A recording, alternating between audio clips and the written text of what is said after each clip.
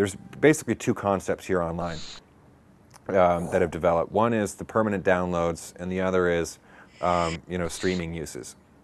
So download is like iTunes, and streaming is like when you listen to something on Rhapsody. You just press you press the button and you can listen to it now, but it doesn't make a permanent copy, or at least it's not designed to make a permanent copy.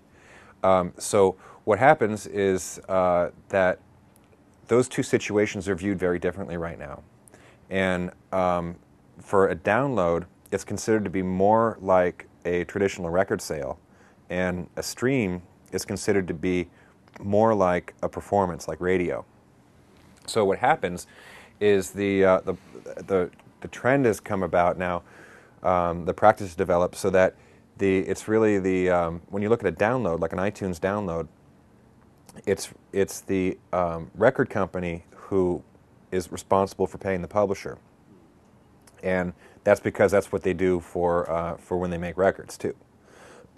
Now, the way I understand it, I've heard of a lot of people now saying that the record labels aren't doing that, that they're collecting the money, but somehow those statements never really get generated, and they're not really paying the publishers.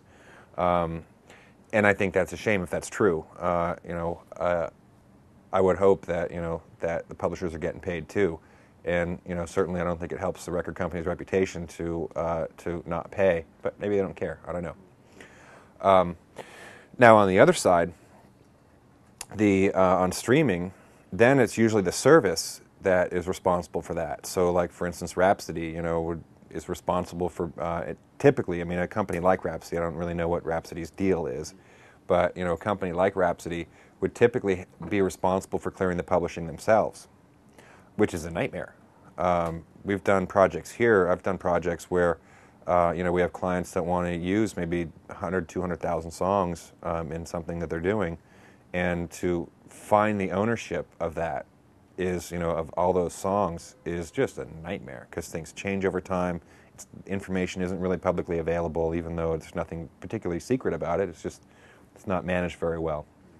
So it's a very, very inefficient process, which is probably why you don't see too many people out there doing streaming stuff, or at least on-demand streaming like Rhapsody, because it's a nightmare trying to clear all that publishing.